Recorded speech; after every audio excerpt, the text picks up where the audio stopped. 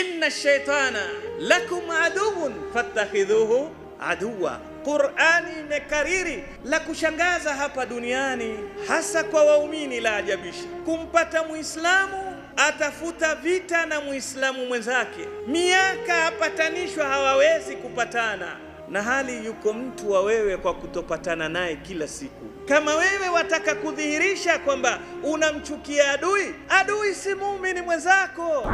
Muumini mwenzako ni ndugu yako, innamal mu'minuna ikhwa. Adui si muumini mwenzako. Kama unatafuta adui kweli wa kupambana naye, inna shaytana lakum aduun fattakhidhuhu aduwa. Allah kwambia adui wa kihakika ni Sheytani. Vita vako pambana na Sheytani, kwa sababu Sheytani hakutakii kheri. Katika raha na afya ya mwanadamu ni kujaribu kulichukua kosa la mwenzake, si kusudio lake.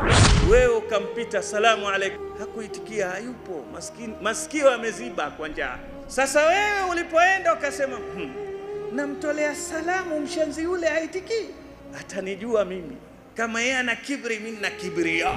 Lakini ushajenga yule, wallahi utachukua dhambi, utakuwa huna raha, siku yako ishaharibika. Kuna mtu amekudhalilisha na kumbe hata hana habari.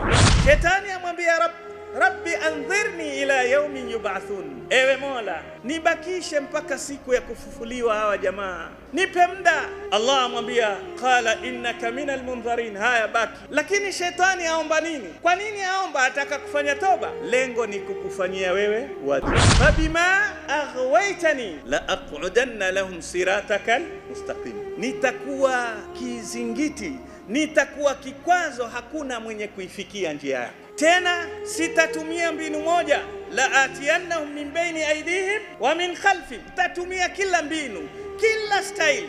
Shetani atamani aingie motoni milele, lakini wanadamu wengi hawaingize wapi? Inna shaytana yad'u hizbahu liyakunu min ashabi sa'ir, ataka kundi lingi kubwa tu la moto.